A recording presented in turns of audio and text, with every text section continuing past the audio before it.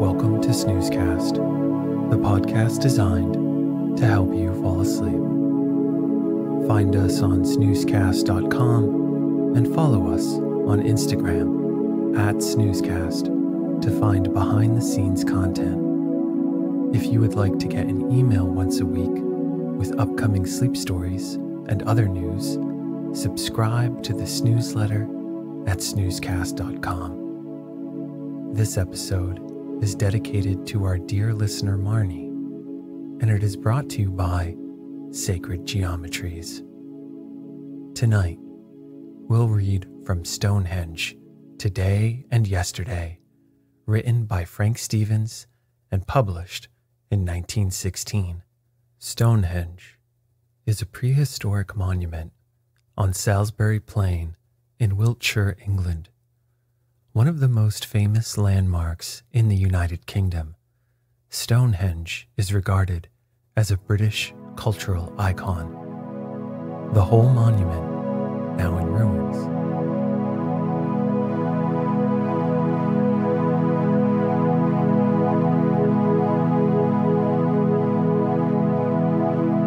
let's get cozy. Close your eyes. Relax your body into the softness of your bed.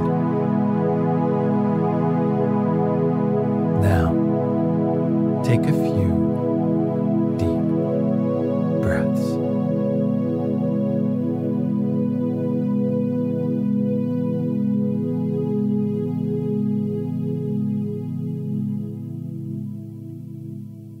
Salisbury Plain. To the local man of Wiltshire, England, the word plain will ever summon up a vision of rolling downs, a short, crisp, elastic turf dotted with flocks and broken here and there by some crested ancient and mysterious earthwork tomb in ruins which rears itself from the undulating down and breaks the skyline with its sharp outline. It has been estimated that fully one half of Wiltshire consists of these high bare chalk downs which rise in bold rounded bluffs from the valleys which thread their way through the country. It is impossible to escape them. The Cotswold shepherd looks downward on their folds and marks the gleaming white of the occasional chalk pit which breaks the surface of their scarp. The huntsman in the Vale of the White Horse and the farmer on the fringe of the shady depths of the New Forest alike live in the presence of the Wiltshire Downs. There is something of grandeur in the immensity of their broad, unbroken line, stretching as they do, or did, for mile upon mile, limited only by the horizon, a rolling sea of green pasture. And the very heart of the downs is the plain of Salisbury. The pasturage of the downs and the rich woodland of these valleys must have been important factors in those old days, when the builders of Stonehenge pushed inland from the coast, seeking a spot wherein they might settle. As a general rule, it may be held with considerable certainty, not only in Wiltshire, but also in other parts of England, that our early settlers from the continent elected to live on the downland rather than in the valleys. Go where you may over the plain, its turfy surface is scored by ancient agricultural terraces or lynchets, telling the tale of the ancient plowman's furrows on the slopes, and side by side with them lie the scars of what were once cattle enclosures, farms, and stockaded villages. Nor is the explanation far to seek, for the valleys afforded shelter to the wolves, and were in places obstructed by undrained marshes, unhealthy and unfitted for the herdsman and his flocks, and impenetrable as regards roads. Midway between the valleys of the Nadder and the Avon lies Stonehenge, a megalithic monument without an equal in this country, about which the legend of the peasant, as well as the speculation of the savant, have gathered in an ever-increasing volume. The bibliography of Stonehenge alone comprises nearly 1,000 volumes, and it is hard to pick up an old magazine or periodical which does not contain some notice of it. County historians, astronomers, Egyptologists, and antiquaries have argued, as old Omar would say, about it and about, until the man of ordinary tastes who chances to visit the spot to study the stones finds himself confronted with such a mass of evidence, of theory, and of fantastic speculation that he sadly turns aside, befogged, or may be fired by the example of others, evolves from his inner consciousness yet another theory of his own to add to the already plethoric accumulation on the subject. Stonehenge. Stonehenge is one of those historical monuments which possesses the disadvantage of a reputation. The first impression is always one of disappointment. The circle appears so much smaller than it really is by reason of its isolated situation. Its proportions are dwarfed by the wide expanse of downland which surrounds it. This feeling of disappointment, however, gradually gives place to one of wonder as the stones are approached more closely and their bulk is seen in true proportion.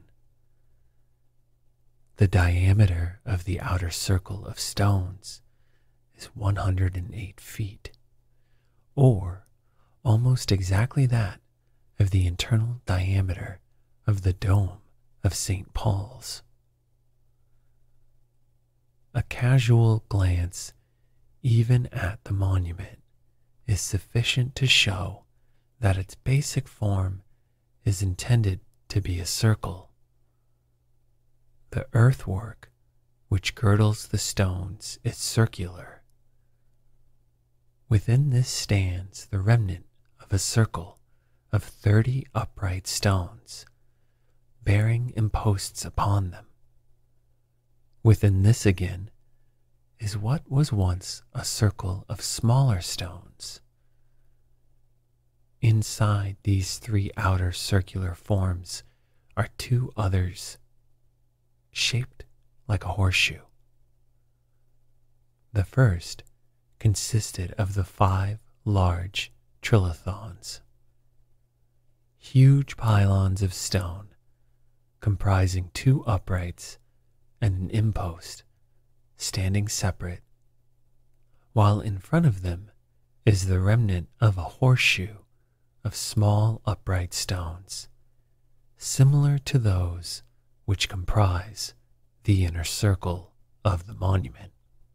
At first, It may seem difficult to disentangle the chaos of fallen stone which meets the eye, but when once the original design of this structure is grasped, it becomes easy to piece together again in imagination a work which even in the light of modern and scientific engineering presents very considerable difficulties and problems.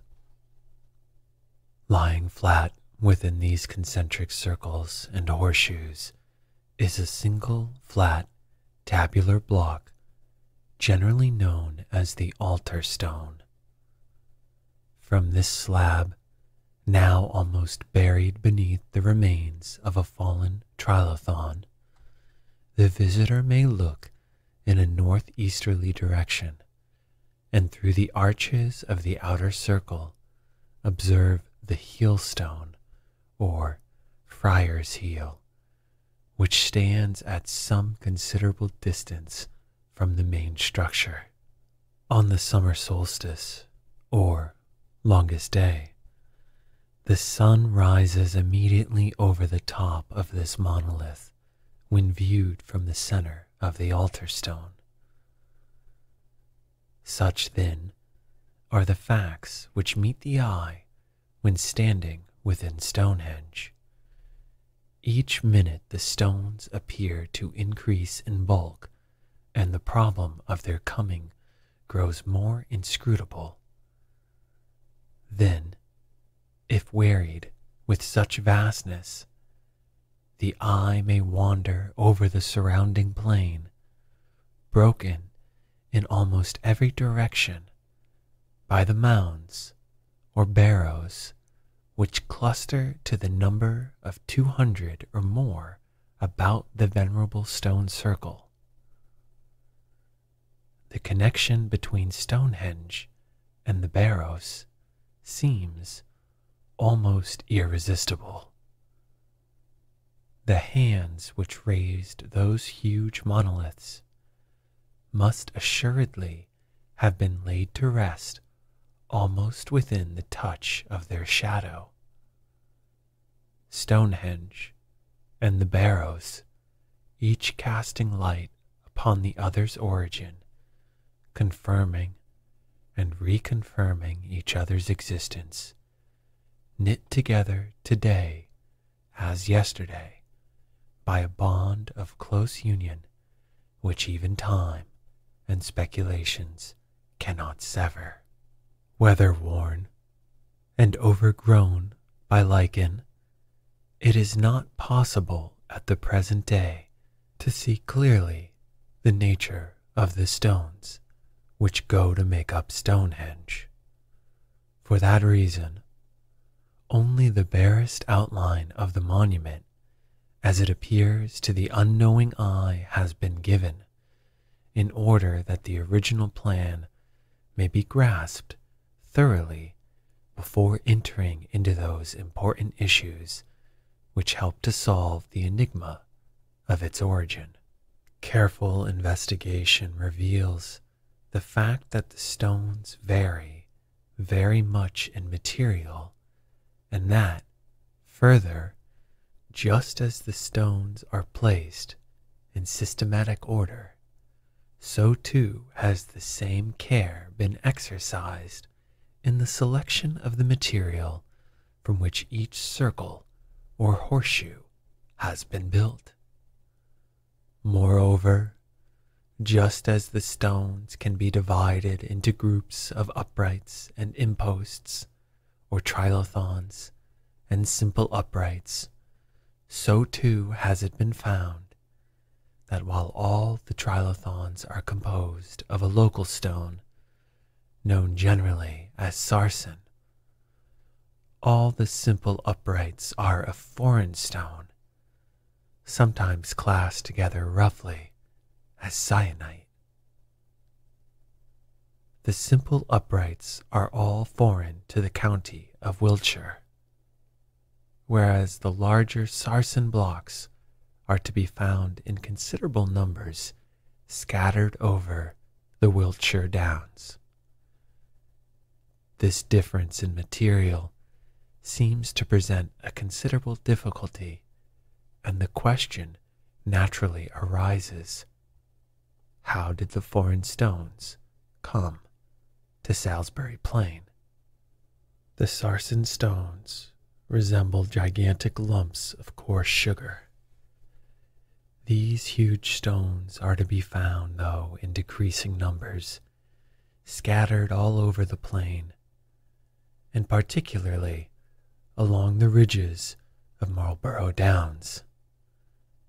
The country folk, always picturesquely minded, call them grey weathers, and indeed, in North Wilts, it is not hard to conjure up their poetic resemblance to a flock of titanic sheep, reclining at ease upon the pasturage of the downs. The alternative name, Sarsen, has an interesting derivation. It is a corruption of the word Saracen, meaning heathen. But what have Saracens to do with Wiltshire? Frankly, nothing.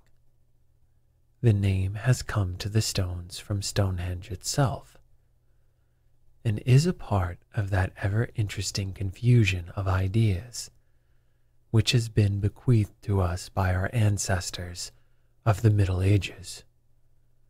To them, all stone circles and megalithic monuments were the work of heathens.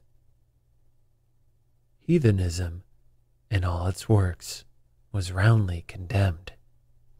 Consequently, the stones of Stonehenge were Saracen or heathen stones, which the Wiltshire tongue has shortened in due time to Sarsen. The Sarsen well repays a close examination. A glance at one of these stones as it lies on the downland shows that it has suffered greatly from the weather. It is the core or kernel of a much larger block of sandstone, worn away on all sides by wind and weather. Moreover, these isolated blocks appear on the downs in a country devoid of any rock save chalk, and the proof of this is not far to seek. The chalk of the London basin is still capped by layers of such sandstone as may be seen at Purefleet in Essex. The titanic sheep, or grey weathers, therefore are merely a small residue of that widespread sandy deposit which once covered the whole of the south of England with its inhospitable sheet, and of which larger patches remain today in Surrey, Hampshire, and the Isle of Wight. The hand of man has likewise borne its share. In a district like the Plain, devoid of building material other than flint, these stones have attracted the unwelcome attention of the farmers. Walls, gate posts, and paving stones have accounted for many. Hence, it is not surprising that the number of Sarsen stones to be found on the plain where nature placed them is becoming less and less. Indeed, the time may yet come when they will be as extinct as the great bustard who once strutted among them, and their memory will survive only in their accidental use in a prehistoric monument like Stonehenge. The foreign stones. While the Sarsens usually awake the greatest interest by reason of their bulk, and the problem of how a primitive people was able to deal with them, a far greater problem is presented by the small uprights, or foreign stones, the like of which cannot be matched within 100 miles of Salisbury Plain, while some can only be found upon the continent of Europe. Fragments carefully removed and submitted to mineralogists have made this fact abundantly clear, and consequently it is possible to arrive at the very definite conclusion that Stonehenge is certainly not a Wiltshire monument, and probably that is not even British at all. Where have the stones come from? One school of writers ventures to suggest that the foreign stones were transported to the plain as boulders of the glacial drift. It has even been stated that the gravels of the district contain small pebbles composed of rock similar to these mysterious foreign stones. The statement has indeed been made, but as yet no Wiltshire geologist has produced one of these pebbles of which so much is written and so little seen. These glacial drift theorists further account for the absence of these foreign stones elsewhere than at Stonehenge by yet another theory, that they, like most of the Sarsens, have all been used up for millstones, gateposts, and road metal. There are many millstones and gateposts in Wiltshire, but where is the one which corresponds in any way of the upright foreign stone at Stonehenge? The production of pebbles from the gravels of Wilts, or of a specimen gatepost or millstone, would at once settle this question. Unhappily, this tangible evidence is wanting. So alluring as the glacial drift theory may appear, it must reluctantly be set aside for want of convincing evidence. Finally, there seems every reason to believe that the small upright stones are naturalized aliens from abroad, is why they have been described at the commencement of this section as foreign stones. It must not be taken for granted that the small upright stones at present standing represent all the foreign rocks employed. Probably they are merely the hardest and most durable of those used in the original structure, the softer and more friable examples having disappeared entirely, owing to the action of the weather, and possibly also to the assaults of the unchecked relic monger, who until recent years could with his hammer collect souvenirs with impunity. In this connection, there is a story afoot that a hammer was kept upon the mantelpiece of a well-known hotel in Salisbury, which was reserved for those intending to see Stonehenge, who might be wishful to bring back some convincing evidence of their visit. In all probability, these foreign stones originally numbered 45. Today, there are but 30. A very striking proof that many of these foreign stones have disappeared is to be found in the wide gaps which exist today in certain parts of the circle. That such gaps were originally filled by standing stones is beyond question. It is highly probable that careful and scientific excavation may add greatly to our knowledge in this direction. There is yet one other point of interest in connection with these foreign stones.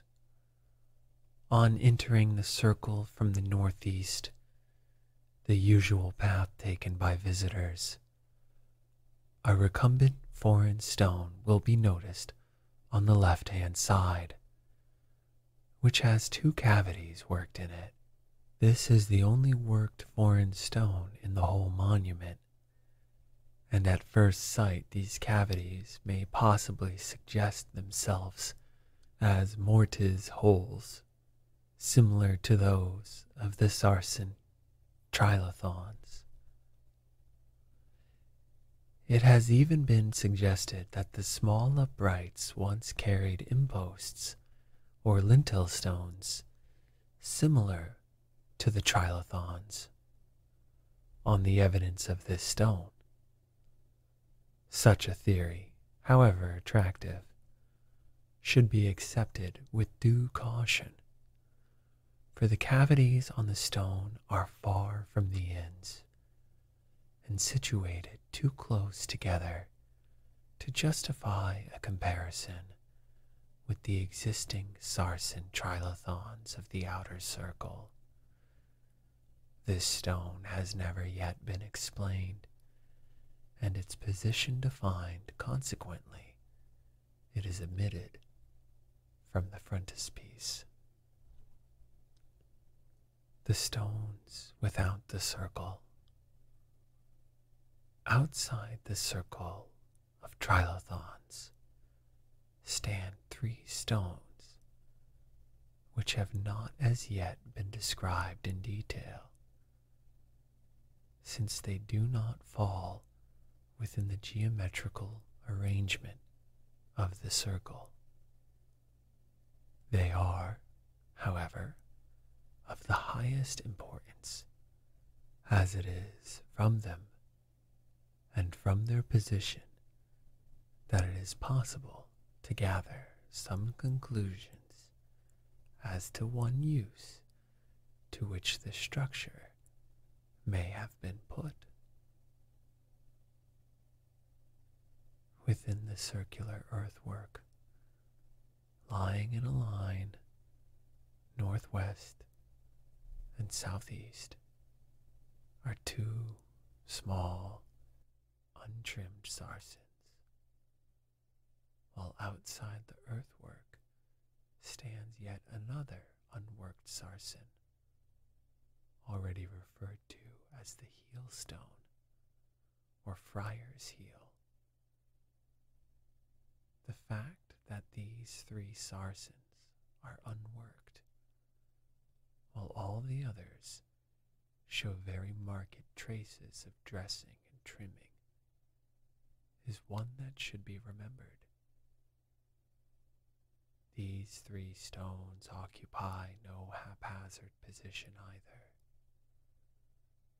As already stated, the heel stone marks the rising of the sun on the summer solstice.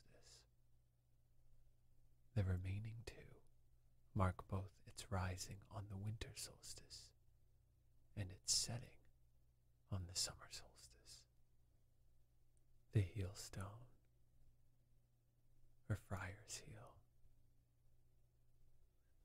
This stone, as being the largest of this group of three, and such a conspicuous feature in the structure, demands something more than mere passing mention. It is a monolith of unwrought stone, standing 16 feet high.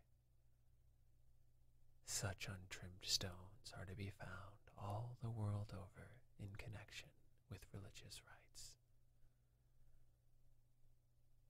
The word heel, from which the stone takes its name,